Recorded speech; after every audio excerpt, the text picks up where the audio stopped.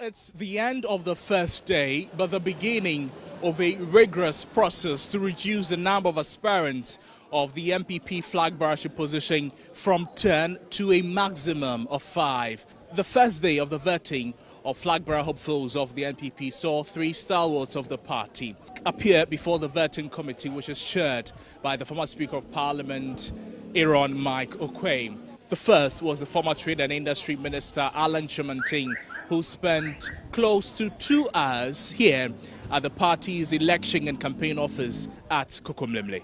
I've just had the opportunity of going through the vetting process for presidential aspirants for our party, and I had a good interaction with the committee. I mean, it's all about making sure that we work together as a party in our march towards victory 2024. Beyond that was the former Trade and Industry Minister's decline to answer questions on what many believe was the Vice President Dr Bawumia gate-crashing his address at the Assin North constituency.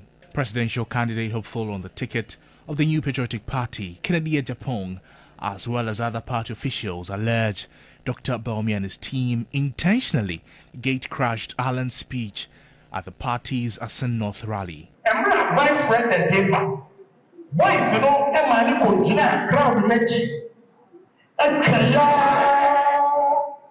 The Vice President was made to wait till Allan Kyeremanten started addressing the gathering.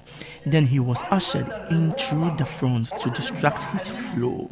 Allan was then prompted to stop talking. Allan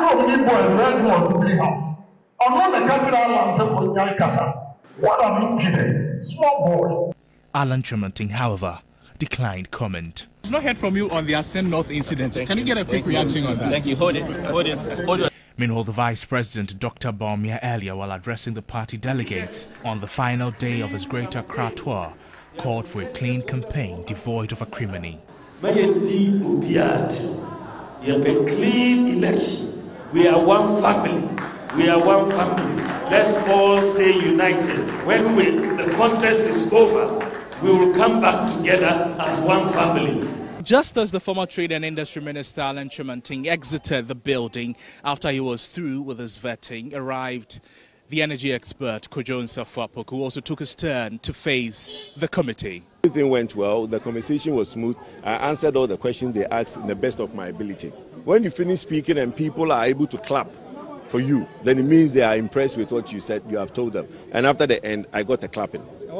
About 10 minutes after 2 p.m.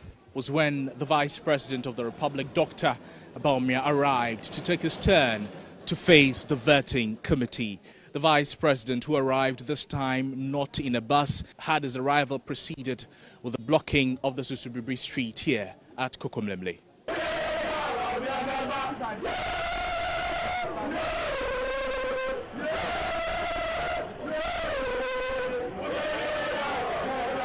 Well, 3 down, 7 more to go in this exercise that is ending on the 6th of July.